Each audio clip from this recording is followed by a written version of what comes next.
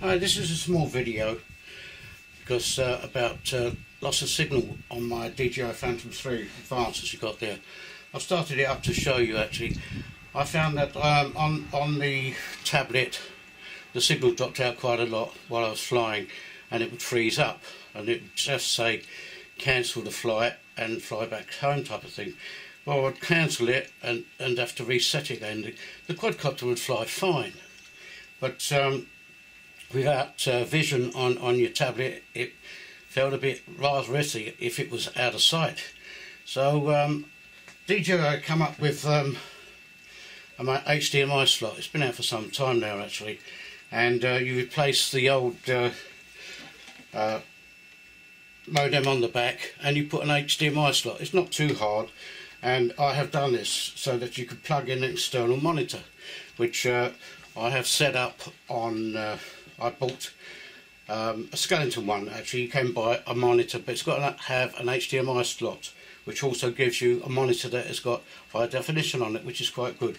The signal doesn't drop out at all, and it gives you the telemetry of the plane as well, so you're quite good there, but you don't have the app on it. So but you have the battery quality, your flight, where you are backwards and forwards, the height adjustment, things like that. So, and also the recording of your camera, so you know that everything is working fine, but you can't do the away points or point of view, you know, kind of those types of things. So that is the downside, but you do have a continue signal from your quadcopter so that you know where you are and what you're doing at the time.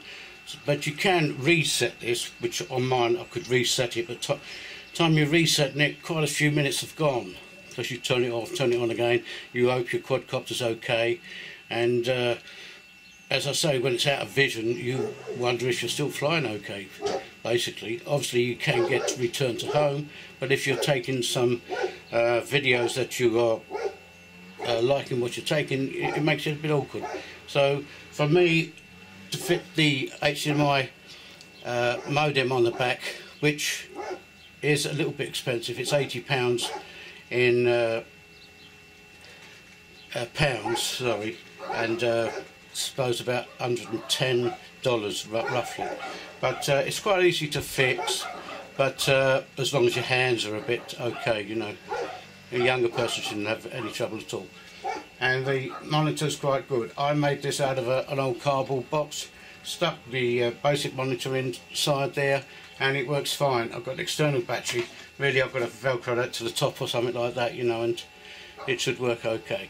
I don't want to keep going on this video because sometimes it gets a bit boring for people, but anyway, it gives you a good picture and it makes sure that you've always got a signal there.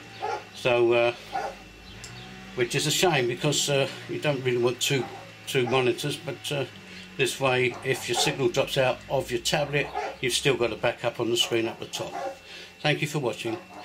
Please tick me if you like it, you know, and tell me if you don't. Okay, all the best. Thank you. Hope this helps you.